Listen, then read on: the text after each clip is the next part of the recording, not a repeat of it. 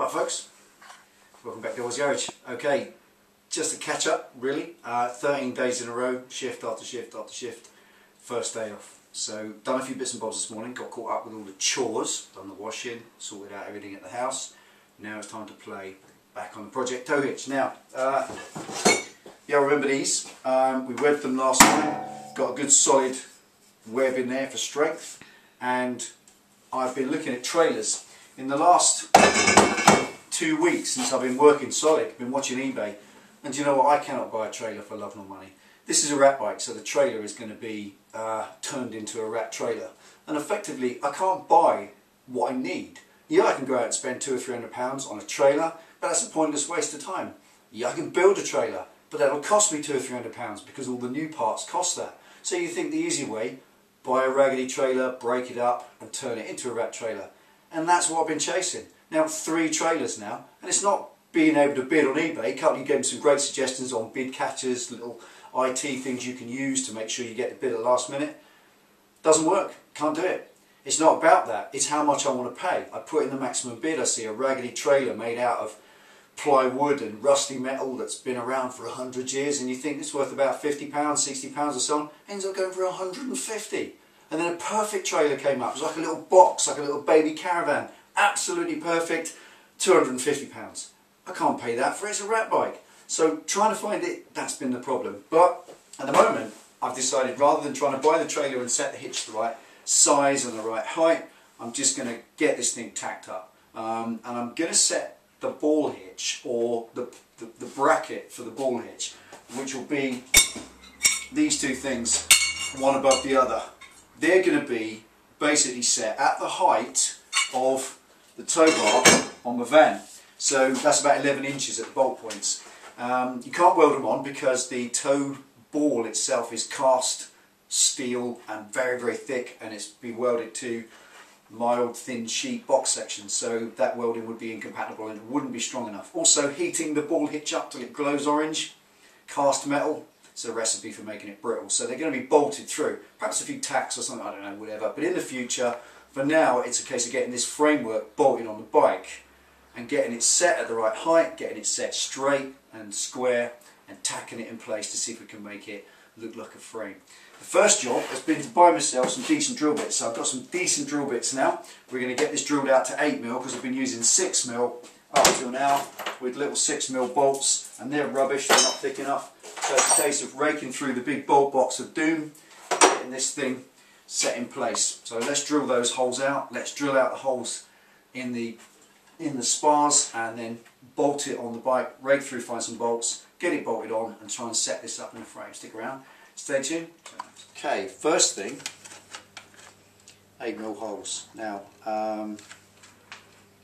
the reason for going 8mm, obviously, it's a tow bar. Obviously, it's important that it's strong enough. So, let's get these lobbed out 8mm first. That should be fine. They're 6mm at the minute, so it's only basically shouldering out the extra 2mm. So there we go.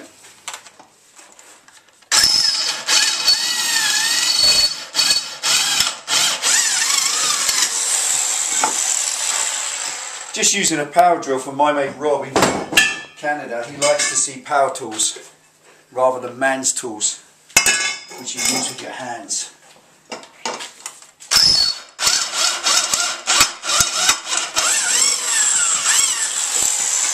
Right, just putting a dab of grease in the hole because these are stainless, and anyone who ever cut stainless or drilled stainless before knows it does like to catch hold of the drill.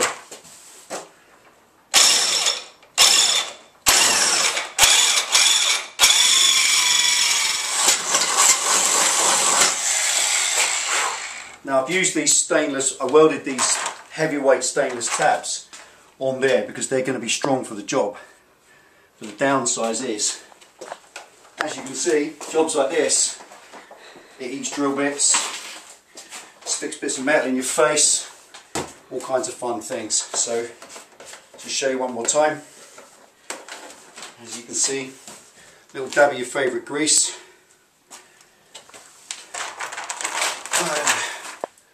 Just feed it into the hole so that as the drill bit goes through the hole it picks up new grease. As you can see, the smoke there is it just melting off.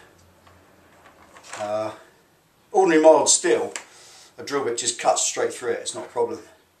But drilling stainless normally requires specialist drills or very, very high quality drills. But in this instance, I ain't got none, so I'm using these. Right, let's try and get through these without getting any metal in my face.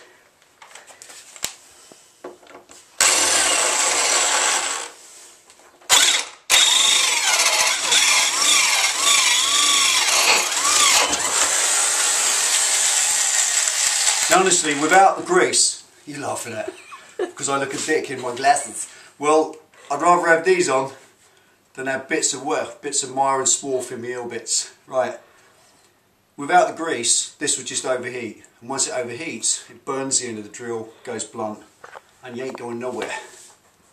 Last one.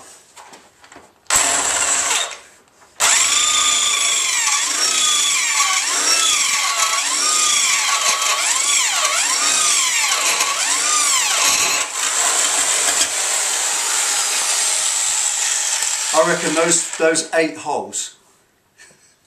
Missy Pitstop camera girl at this point is holding... You got smoking drill. Smoking drill, look at that baby. Delboy's garage, the place where it happens. Daft as a brush. Now, the next thing's about the bolts we're going to use. I just want a couple of Delboy's tips from Delboy's garage today, and they're engineering based tips. Quite important stuff if you're going to be bolting a heavy object on the back of your bike. If you make a mistake and your trailer comes free and heads backwards down the motorway behind you, someone's going to run over it and get hurt, and that's a claim all on you. And I would imagine your insurance company probably wouldn't really want to know. That's even if they know you've got a trailer. So the point is to get it so it doesn't fall off. And I want to talk about the bolts we use. There's a reason why you use certain bolts and not certain others. First of all, you see on some bolts, you'll see this shank part, which has got no thread on it, and other bolts have got thread all the way up to the hilt. So there is a difference, and there is a reason why. These bolts are used for bolting things together, like a cylinder head that has to stay together, whereas these bolts with a shaft are used for bolting things that shear apart. Imagine a brake caliper. When you wind the brakes on, that caliper tries to rotate around the wheel. So the caliper is always trying to do this. And if you take a look at a caliper bolt, you will guarantee it's got a shaft or a shank, a piece of unthreaded shank. And there's a reason for that, and I'll explain it very quickly why. This is the end old bit here, and that's the part it's going through. Now if you imagine you've got the bracket on the bike is going to go there, and that means that a piece of unthreaded shank is through the 2 parts. And when this thing here is being pulled backwards by the weight of the trailer, it's bearing on a solid piece of unthreaded steel. If that was threaded right the way up to the end, it would be resting on just the tips. That makes sense. The tips of the thread, come in close, I'll show you, Penny. See, the tips of the thread are all that this is bearing against. They aren't as strong as a solid piece of shank. So when you're bearing on these tips, it will crush them, they will deform. Once they crush and deform, effectively there'll be a gap and it will waggle about, and that's when you get propensity for your item, whatever it is, to come loose and fall off. So when an item on the vehicle has to have shear strength being the resistance against shearing that way, against the one item sliding off the face of the other, so this sliding backwards, then it has to bear against a piece of unthreaded shank. That is extremely important. It's almost like an engineering law. That has to be so. Right, also you don't want too much bolt hanging out, so coming on these, what I've done 3 already. These little bolts are cut to length so that they go through the bracket on the bike, through there. There's the bracket, and it's going to give me that much. You might hear engineers talk about a full nut. That's nothing to do with a complete idiot. A full nut is effectively getting the whole nut fully on the thread with a little bit of the thread sticking out the end. If you've got the nut on but there's a bit of the nut hanging off the end, you haven't got a full nut, and that will unwind itself and fall off, because the lock is the nylon bit in the end and you need that to go on the thread. So you need 1.5 times at least the width of the nut. So I've got to cut these down. These bolts, when I got them out of the box, they're way too long. So that's tip number 1. Always on a shear strength requirement, use a shafted bolt or a shanked bolt. You'll find this on engine casings a lot as well, so that they don't waggle about and crush the thread. So I'm going to cut these down. I've done these with my old favourite hacksaw. I'm going to do one more and show you a little trick. Cutting a bolt down, pretty simple, straightforward thing, but I'll show you a little trick. Delboy's tip number 64. What you do, pop a nut, an old nut that you don't need, or a spare one, in the vise and lock it in position nice and firmly.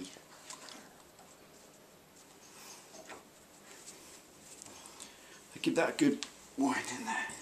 And simply take a hacksaw and through one of the flat sides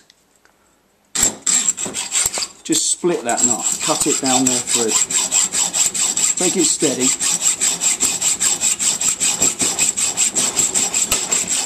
Okay, once that's split, you've then effectively split that nut, and then we put it on the bolt and wind it on. Now we wind it on as far down as it needs to go, right down to the end. Okay, now the fact that we've split it means that when I now put that in the vise, it will crush. I can wind that in there real tight. And this nut, because it's got a gap in it, will crush around the thread, but it won't crush the thread because it's a matching nut. So I must put a nut on the end of that. So I can now get my hacksaw again and I can cut the end of this off, holding that completely still.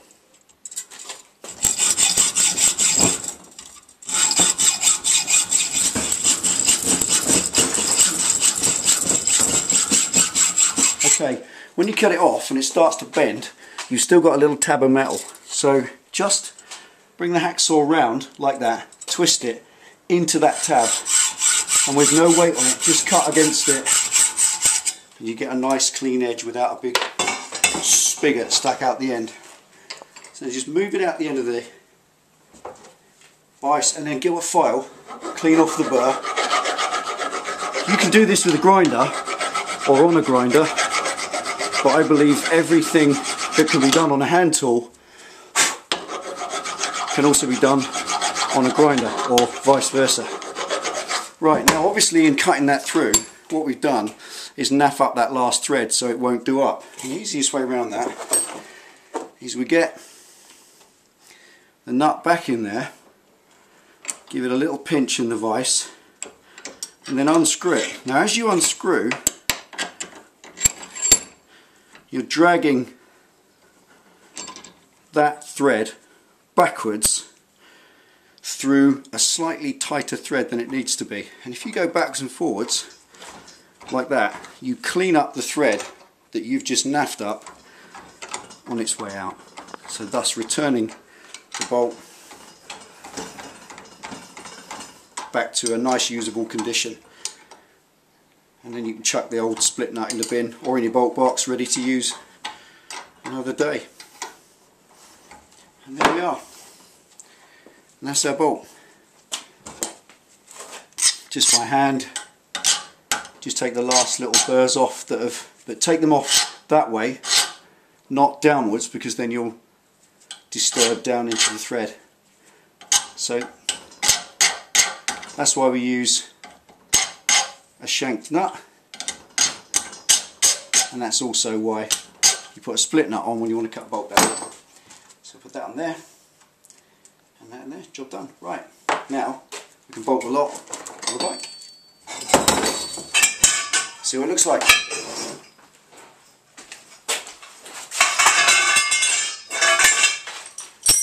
Okay, offside rear, and that bolt.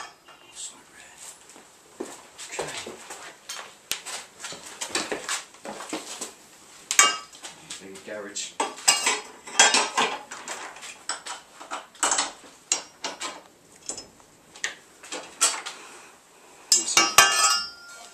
washer on the outside.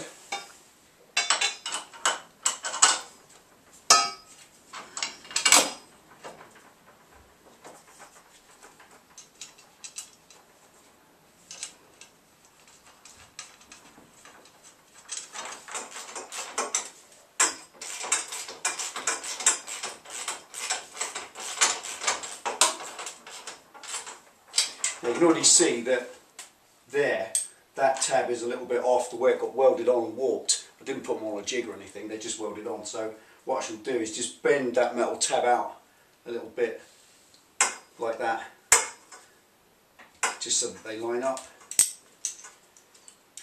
Okay, right, there it is, all now bolted in place. The initial bolts at the top, the little 6mm things, gave me loads of waggle about, but now that they're in place I was a bit concerned that the tabs might be off slightly, but they're not. They're actually quite straight when we stand and look at it from behind. And my mate Rob in Canada is already saying, wheelie bars, mate, they're wheelie bars. Yeah, so wheelie bars. But they're going to get locked off here. As soon as I've welded this, this will then form the back of the frame. This is just extra because obviously just gives me the ability to move it about. So that's at the moment where they're going to sit, and that is the face to which I'm going to bolt the actual ball hitch. So I need to measure, obviously it's on the stand at the minute, so I'm going to have to use Missy Pitstop Camera Girl to get a tape measure on it. But first I need to measure what height it's going to be. Tape measure. Here it is. Right. So what I'm going to do is go out to the old van of doom and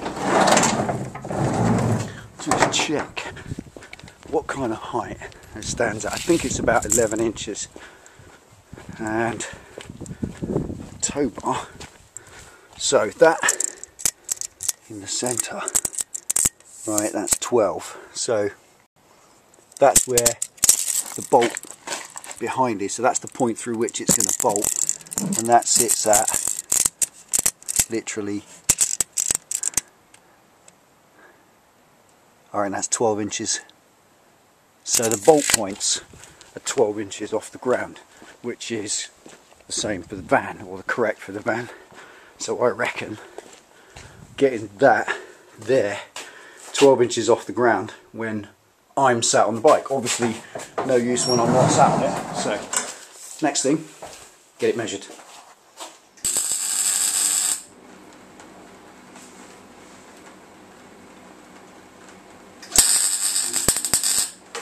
Okay, just tacking it now so that it's in one piece, and then I can cut these back sections off, and then it is effectively one frame, and then I've just got to make up some brace pieces. So let's get this tacked on.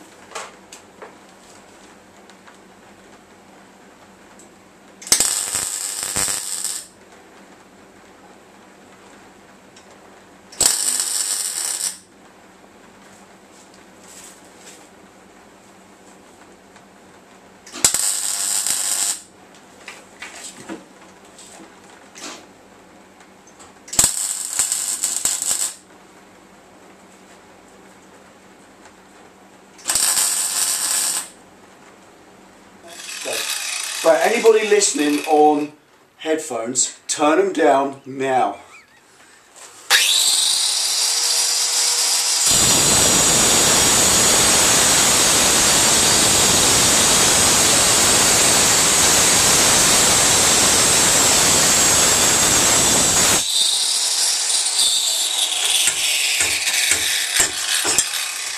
Everybody should have a diamond disc in their life. Who loves a diamond disc? Right.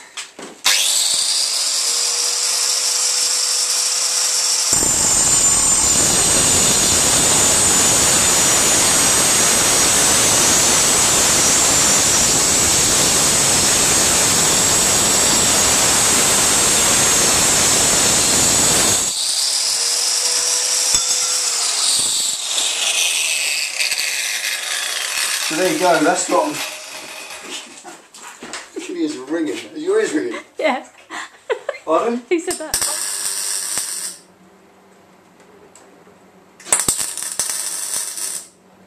Any chrome on that one?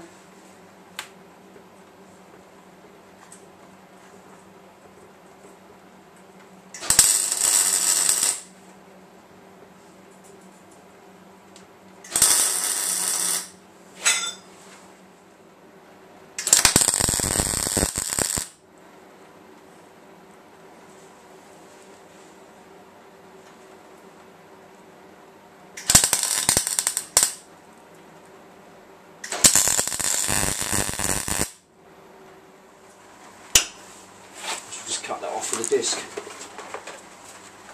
Guys.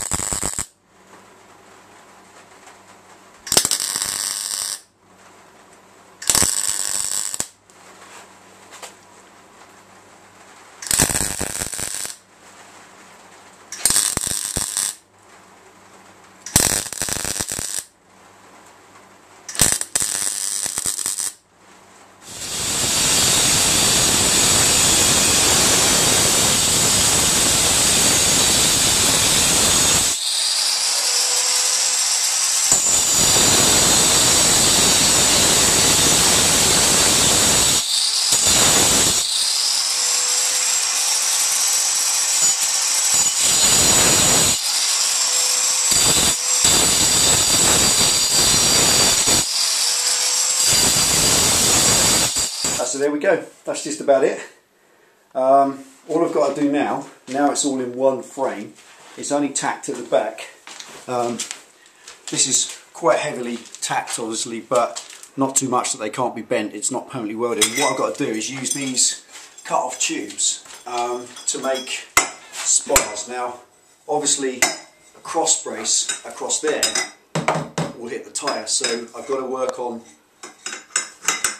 simply that kind of affair, something that's going to cross over the back without hitting the tyre. I didn't want this any further back because that will cause problems with it being too far from the bike. It's got to be towed as close as possible, so we'll work this out. Also, it really is quite strong. There really isn't much movement in it. The whole thing is slightly flexible, but there's no side-to-side movement. All the brackets are extremely heavily bolted on, and that, if you actually think about looking at this is the same principle as a tail unit itself. The back seat rails here is a rail there, coming back, and that whole back section, it does have a bit of movement to it, but it flexes and therefore it doesn't crack. So this is the same thing. It needs a little bit of flex. All these brackets are extremely strong. You saw earlier they're all heavyweight stainless. Proper bolts in them now with shanked or shouldered bolts at the top, all solid. That really isn't going anywhere, but what I do want to do is cut just quickly little short ones like this, notch the ends out and effectively put them in here as braces. So all of that's to come really, that's the next section. Now it's in one piece, it's strong, it ain't going anywhere. As you can see, there's no way that's going to have a problem. Pulling a 150 kilo bike backwards with it, there's no flex whatsoever. Completely strong. So that's that job done, that's all for today. Thanks for tuning in and watching Delboy's Garage. I'm going to get making some spars, some brace pieces, perhaps I'll use some more webbing, don't know, I'm going to have a little think about the next section, perhaps welding in some mesh in the sides to kind of box it in with mesh so it looks a little bit more Mad Max. That's all pretty cool, but that's all for the future. That's all for today. It's in one piece at long last. I've now got to go and get a ball hitch, it's at the correct height. That's from Delboy's Garage. Ride safe, see you next time.